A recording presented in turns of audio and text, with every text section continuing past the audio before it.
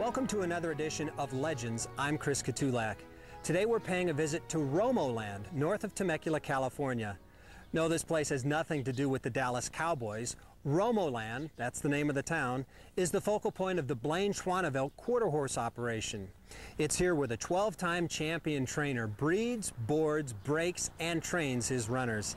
Now, in essence, Blane is actually a 20-time champion trainer, as he led the nation in wins 8 consecutive years before the AQHA even established the Champion Trainer Award. Much of Blane's success can be attributed to his family roots in Idaho. Yes, on the potato farm and with their cattle, but most importantly from the lessons he learned from his father, Blane Schvanevelt. He was a really good horseman, boy. If he rode a horse, it was a good horse. And he drove a team. He could drive a team anywhere. I mean, he had a lot of good horses. But he was a dairyman, and he dealt in dairy cattle all his life. And when I got old enough, I was his partner in dairy cattle, and he'd send me out to the auctions, and every week I'd go to the auctions. Every day I'd go to an auction and buy the cattle and then bring them back, and he'd sell them at home there. All right, Blane, what about the introduction to horses then? How did that hook get set in you? My brothers and I, we ran chariot races. We'd run our ponies and stuff. And then later we got some decent horses and ran on the chariot. But that's kind of what started us into the horse racing. But when I was little, when I was young, I was little, and I rode match races around there for my neighbors and my uncle. They'd match races around there, and I'd ride them horses for them because I was real small when I was little. I never got big till I was about 16, 17 years old. I never started growing. You know, when I went to high school as a freshman, I weighed 110 pounds. Blane, as we've discussed, your father, Lee, was so important in your upbringing, along with your siblings. But, of course, your wife, Shirley, she had a lot to do with your success as well. She's a big part of my deal. You know, she's always been a big part of my deal. She's worked at the barn. She can go out there right now. In fact, when I was sick this winter, I wasn't entering no horses, and she went out there and started entering the horses, and she made me get over my sickness pretty quick. Yeah, she's always been a part of my business, and she can do it all. Blane, talking about the early days and getting things started, there's a man that really helped get things started for you, and that's Ivan Ashmet. Yeah, I met Ivan through, he run chariots and stuff, and I met him through trying to sell horses. You know, I was dealing in horses a lot, and I tried to sell him some good horses, and he was buying horses a lot at that time, and then I finally met him and sold him some horses. And after I sold him some horses, then we became really good friends, and he told me when we'd been running up there in Idaho for 7 or 8 years, you know, and we'd win a lot of races, we wouldn't win any money. And I could give $5,000 for a filly, and we took her to Glenn's Ferry in Idaho there and run her in a race, and he got $10 for the win. He got $5,000 for her. He said, we need to go somewhere where there's some money. He said, I say we go to California. So that fall, I said, well, we'll group a bunch of these up and go to California. So when I came to California, I put in for 20 stalls, and Curly gave me 11 stalls, and they were all Ivan's horses. Blane, why don't you tell me about your first world champion in Band of Angels? We bought her here at the sale at Los Alamitos for $8,000, and she was by Sugar Bars. And excuse me, she was by Alamitos Bar and out of a Sugar Bars mare, excuse me. But she was really a runner. She was really a good-looking filly, and ended up being a great one. And that was the first. Then when I bought her for $8,000, Ivan also gave me half of her. And, you know, we worked that way for the first 8 or 10 years I was down here. Very good partnership. Band of Angels would be your first world champion, but then your first champion of champions would also be a female. Yeah. Miss Thermalark was the first champion of champions we won with, and she came to me. She didn't run good in the Derby at Ruidoso. I don't remember where she did run, but she ran second or something, or third in the Ruidoso Derby, and then she came out here and we won the Champion of Champions with her. At that time, you could start them fillies and them horses from down in Ruidoso. You know, they didn't win anything, and they used to have races, non-winners of 19 1/4 twice, you know. So I get her out here and I stick her in one of those races, non-winners of 19 1/4 twice, and she'd made about 300,000 or something, because she'd ran second in the All-Americans as a 2-year-old. And, you know, they screamed and hollered. Well, then she came back and won the champion of champions. Let's talk now, Blane, about a horse that you did have in your care early on, and he was an Ivan Ashman horse, and he was really part of an odyssey for you, and that being Town Policy. Explain that story. He ran second in the All-American, and I think he was only beat twice his 2-year-old year. He won all the fraternities. He won the kindergarten and the Governor's Cup and the Ed Burke. He won all them fraternities. And then as a 2-year-old, and then I brought him back from Fresno after we'd run in the Governor's Cup fraternity, and I took him to my barn over here on Western Avenue, and was just going to lay him down for a little while, you know, and get him ready to go back, and they stole him. Explain that. You showed up in the morning one time, or what? How was that? Well, I was going to Oklahoma to the sale, and Mike Chambers was working for me, and I had a little place there, and we had a lock on the gate and everything, but they just lifted the gate up off the hinges and stole that horse. And I was at the airport, and Mike called Shirley and told her that the horse was gone. And so she called me at the airport, and then she came and got me, and I came back, and of course we never found him, but we found where they'd walked him out of the barn area and loaded him in a little something and tracks, you know, and so he was gone about 6 months. All right, now explain what happened in the time from when you discovered he was gone until you kind of picked up on the trail. There were a lot of leads, I understand. Yeah, we had, every day we'd get a phone call. They'd say they seen Town Policy in a trailer going down the road, or he was up at Fresno in a crowd, or we get a crank call about him 2 or 3 times a week, you know, that people had seen him and knew where he was and everything. But the last phone call I got a call from a guy at Presidio, Texas, where they cross cattle. And he worked for the United States because he crossed cattle there. And he said we had a deal in the magazine where it said there was a $20,000 reward, and he'd read the magazine, so he knew that they had a $20,000 reward for this horse. Well, this Mexican came in there and told him he knew. He's looking at the magazine there, and he says, "I know that caballo. The caballo is here, you know." And he said, he called me and he said, "Well, this guy," he said, "we might have your horse." He said, the guy's name was Tom McCall. He said, "We might have your horse."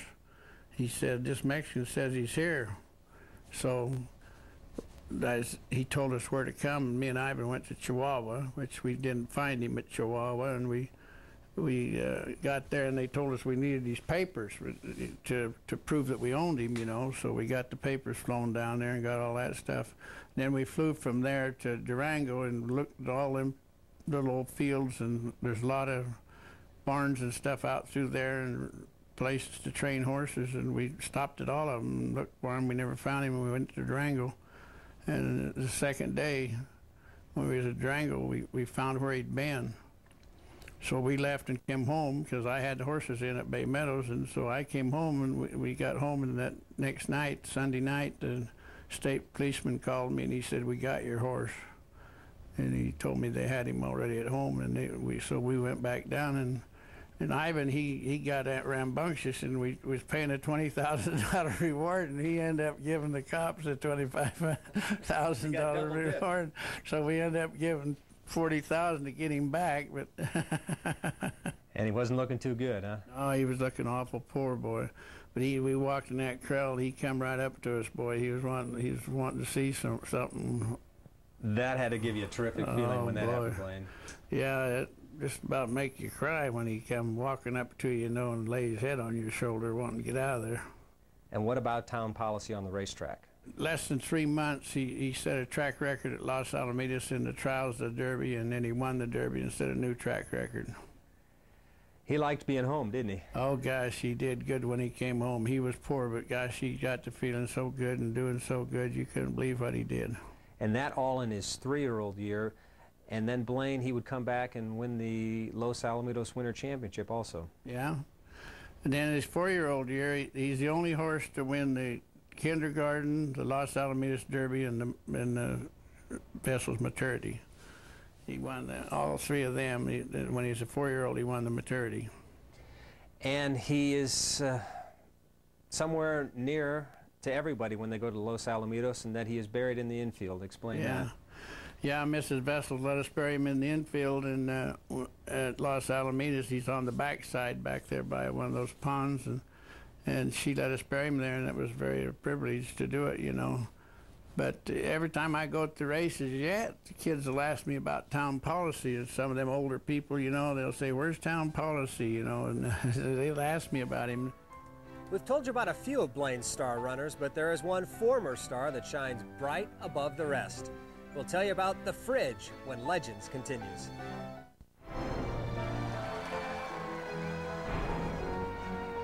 All right, Blane, one horse that we must speak of, and that is the current record holder as far as earnings go in quarter horse racing, Refrigerator. Tell me about the Fridge. Well, the Fridge is an unreal horse. He was great big and so kind and everything around the barn and everywhere.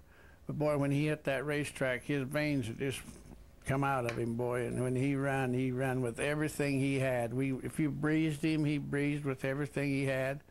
Or he run with everything he had. That was his nature. He ran hard. And I think he's probably one of the toughest horses that we ever had to gallop, you know. And Kip would gallop him and Ramon would gallop him, and they'd come back and their veins, they'd be sweating. I mean, he just kick and play, and he was a tough son of a gun. You know, I don't ever know of him be sick. He never was sick, that horse. He always was a bundle of joy to be around and train and stuff. How do you feel when other horses get close to breaking his records mark? Well, it's been worrying me, but you know, they got a long ways to go, and they're running at about 3 times the money he ran for. They're running for 10 times the money he's running for, but so it'll be broken. Tell me about First Down Dash. First Down Dash was a great horse. I got him as a 3-year-old. Mike Robbins had him as a 2-year-old, and I got him as a 3-year-old. And I think he only got beaten 1 time as a 3-year-old. He won the championship, and he won the Champion of Champions, and he was a very, very, very good horse. He was really a runner. Did he have any particular characteristic or quality about him? You know, he always did get in the gate, and he'd lift a little bit. He never flipped in his life, but he'd lift. He'd lift all the time when he went in the gate. I stood him millions of times. I'd put a chain on him, and I'd back him out and bring him in and do everything we did with horses, but he'd always lift. The son of a gun would always lift. I run him one night here, and Earl Holmes was standing by me, and he did the little lift and got left, and he hit me in the stomach. He said, "Oh, he got left. He's gone. He ain't." And then pretty quick they said, "And here comes First Down Dash." He beat him easy. He was the damnedest horse to do that. He just get in there and he'd lift him. He'd just lift in the gate. Okay, so we've spoken of the terrific horses, but what about the terrific accomplishment? Blane, $50 million in earnings, over 5,000 winners, 12 consecutive titles as the AQHA champion trainer, and 9 champion of champions. Which is most important? Oh, all of it. I don't value one of them any more than the other. You know, I've had a lot of good people to train for and lots of good horses. I appreciate it all, and you know, gosh, it's all important to me, you know. It's very important to me to be the champion trainer of the AQHA for 12 straight years is pretty tough to do. I've talked to a lot of people, and it seems like the common denominator that they have to say when they get a question about Blane is 1, hell of a horseman, and 2, he treated everybody fairly. Well, I've tried to all my life. My dad taught me that, and I've tried to all my life. I think that's what I was brought up to. I got people that's worked for me 40 years, you know. What about some of those people? Name some of those names. Well, my nephew Monty, he runs the ranch out there and does a heck of a job. He's been there. He's been with me nearly 40 years, and he still runs the ranch. And without him, I couldn't hardly go, I guess I'd say. But he's been my whole deal all the time. And then I got some people here at the barn that's worked for me for 26, 7 years, you know, 3 or 4 grooms. And right now I only got 4 grooms, and 3 of them have been with me over 25 years. And their names are? Rafael, Jeremo, and Jose. And Mikey's been with me about 15 years, I think. They've been around you for decades, but Blane, in recent years, you've really needed them, what with your back surgeries? Well, I've had such bad health the last couple of years, and boy, without them, I don't know how I did it. You know, they kept me going. You know, the Big Raffel and them guys are really loyal. They've been with me a long time, and they're sure loyal. And I've tried to be loyal to them, but you know, it may come a day when I have to quit, and that won't be good for them because they're getting older too. You know, but they're sure good hands. Is racing still fun, you think? I mean, it seems to me years ago people got in it for the fun of it and you could make some money. Is it more business nowadays? It's not fun at all like it used to be. Yeah, they used to, when I first came here, every lady that cooked in one of these restaurants around here owned a horse, and they all came out every night, and everybody, you know, you'd go in the restaurant and the cook would holler at you, you know, and it's not that way no more. They don't own the horses because it costs too much to keep them, and you can't run them. You want them once a month, you can't make no money with them. Yeah, the service station people, they always owned a horse. Everybody around here owned a horse. Aside from training, for years you've also operated your farm, and you've been involved in the sale of horses, actually hosting a sale. Yeah. Well, I love the auctions. I love the sales. I love to put a sale on. I love to have a sale. But I've had the sale ever since I was a kid. I started doing that, and I like the sales and stuff. But the ranch, we've had stallions. You know, I've had some really good stallions at the ranch and stuff. And just last year, I cut that out because I don't have a really good one. You know, I still own a third to check him out, and he's at Burns's, but I don't have a really good stallion, and you can't make any money standing one of them for $2,000 these days. It's just too tough. It costs too much money to run them farms, and the help is really hard to get for that breeding side. Enough about Blane's stars of yesteryear. How about a star who's in Blane's care right now?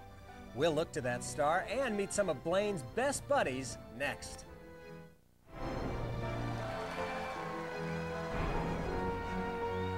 Blane, I had to do some research for this interview. I guess you might say a little background check. So with the help of some videotape, here's what some of your pals had to say. Well, I was a city boy in Preston. I was about 14 when I went to the auction, and Blane was a yard man. And if I would clean the ring and do the work there, he'd give me an orange pop and let me ride the calves out and back. So that's how I first met Blane. He's been a mentor to me, and even though he wasn't in the racetrack business, when I was running Boise, if I had problems, I'd call him and get some good advice from him. I might be a little prejudiced on this, but I think he has a really good eye for a horse. As far as a good one, he has a good eye for when one is in distress of any kind, even the slightest. People don't even notice. And he is such a good-hearted guy that it doesn't matter if he knows you or doesn't know you. If you need some assistance, he's more than willing to do it, even if he didn't know who he was. If you had a stable at Los Al or in Pocatello, Idaho, if you needed some help, Blane was there. Blane's one of the best friends I've ever had in my life. He's done a lot to help me, my horses and that. I come down and visit him and his family, and they make me feel like family in that. He's just a great individual. You know, living in Texas, I didn't start coming to Los Alamitos until I got out of the Navy in the early 70s and started coming out here 3 or 4 times a year. I knew absolutely no one. And Blane just kind of took me under his shoulder and started showing me around and introducing me to people from the vessels to the guys in the racing office to everybody on the racetrack. And in the 35 years since then, I've watched him do that to 100, 200 other people. You know, somebody new would come out here, and all of a sudden they'd be friends with Blane. Blane Schvanevelt dominated the AQHA Champion Trainer Award for the first 12 years. Paul Jones has held the title the last 8, but Paul remains a respectful peer. He's always been a really, fierce competitor. He's a good horseman, and in my opinion, he's one of the most dedicated, hardworking trainers that I've ever seen. I don't think they make them like him anymore. Despite for years having held the American quarter horse racing record for lifetime earnings of over $50 million, Blane had never won a $1 million race. Well, in November of 2008, that changed when the Schvanevelt-trained Trace Passes trounced the competition to win the Golden State Million. And away they go in the Golden State Million, and Foose broke slow. Just another Farradano on the inside, inseparable to the extreme outside. Here's Trace Passes, who's now coming on strongly. Foose is going to have to pick it up, and take a look at Trace Passes and Eddie Garcia. They're in a one-horse race and a huge run. Trace Passes, Eddie Garcia, Blane Schwanevelt take the Golden State Million. And then, 1 month later, in the Los Alamitos $2 million futurity, Blane capped off a remarkable year and an incredible career. And away they go in the Los Alamitos $2 million futurity, and a good start for Trace Passes. Boost to the extreme outside also came out well. Fantastic. Corona Jr. double out is coming on, but it's Trace Passes and Eddie Garcia. Foose is coming on gamely for Alex Batista on the far outside, but Trace Passes. Here's Foose and Fantastic Corona Jr., but it's the legend to win the Los Alamitos $2 million. Blane Schwanevelt, Eddie Garcia. Trace Passes wins the Los Alamitos $2 million. Blane Schwanevelt, Eddie Garcia, the winningest connection of all time. Blane Schwanevelt, the winningest trainer of all time. And Lord knows how many races he's actually won. He's got at least 1,000, if not 1,500 races unrecorded before the stats were kept by the American Quarter Horse Association. 12-time champion trainer, as we said. He won his first $1 million race this year with the Golden State Million, a race he had won 5 times before. And there's a look at him, the greatest that ever has been, still on the mountaintop here with Trace Passes. Tremendous ovation from the crowd here for Blane, Trace Passes, and Eddie. These are names that people have been coming here and watching for decades at Los Al, and they deliver the goods here in the Million. Don't tell me this guy hasn't been in the game for a while. A 12-time AQHA trainer. He knows when to pick his spots. Why win the Los Alamitos Million futurity when it's just $1 million? It's a $2 million, and that's where Blane swoops on in to get the candy. Yeah, we had to get to this one. We'll never get a chance. Probably run another $2 million, maybe, you know. You're surrounded by all of your family and your friends, but where the heck is Janet McHenry, the owner and breeder of this horse? Well, she said she's superstitious. She gets real excited. She can't come watch him run. I don't care if she doesn't come. Just keep sending me them horses, huh? Equine artist Ginny Harding got it so right when she created her piece on Blane surrounded by his champions and named it A Man, an Era, a Legend. And this legend came from legacy, a loving mother and family, and love for horses and horsemen from his father. All of my family's that way, and he bred it into us and showed us how to do it when we were young, and we did it that one all the way through our life. He was taught to do that way and be honest in trading and buying and selling, and which we all did, you know, and it's like bears down to the horse business, and you got a lot of owners and stuff. You're taught to treat them right. Blane, you've been in the game for so many years. How many more years do you think we can have you around in the game? Well, I'm hoping now. I think I got 10 more years after Trace Passes come along here. I'm counting on 10 years at least with him. Blane, when you're gone, how do you want people to remember Blane Schwanevelt? Well, I'd like him to remember me as a good person, good horseman, and a good friend. And most of all, my good family, all my family and family people, all my family and stuff. The expression goes, cometh the hour, cometh the man. I hope you've seen in this story, it's a case of cometh Blane, cometh the era. Blane Schwanevelt, a quarter horse racing legend and a TVG legend.